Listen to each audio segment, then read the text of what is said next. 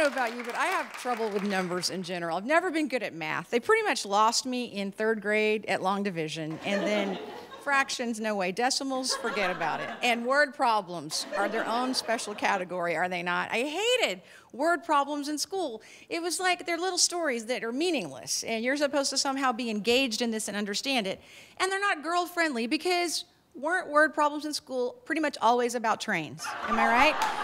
Train A leaves Chicago. Train B leaves New York. Now, as a woman brain, even at that age, I was worried about the people on the train leaving New York.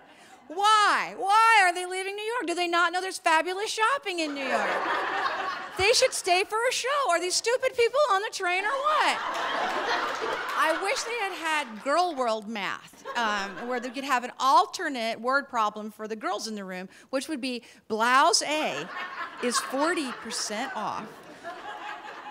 Plus you have a 20% off in-store coupon in your purse. Tack on 7% sales tax. Now that's a word problem I can get into, okay? There's so much math involved every day. I'm so thankful somebody finally brought these 100-calorie snack packs where there's no math involved, okay? I'm so excited because I have to do 0 math to figure out the portion per package.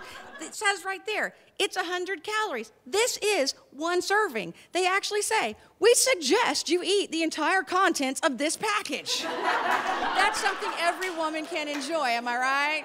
No math.